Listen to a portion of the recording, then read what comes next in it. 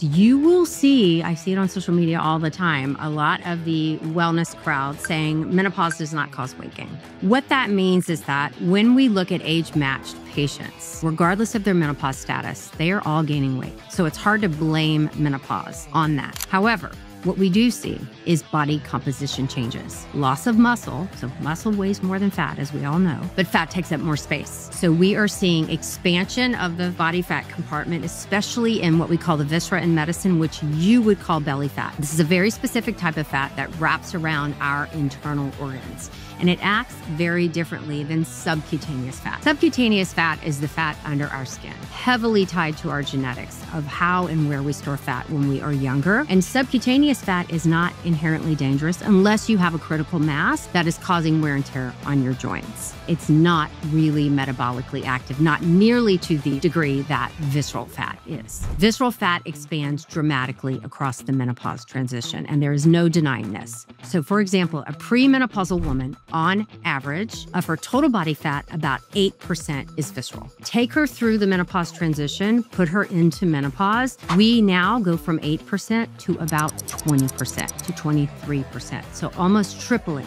the amount of fat with not one single change in diet and exercise.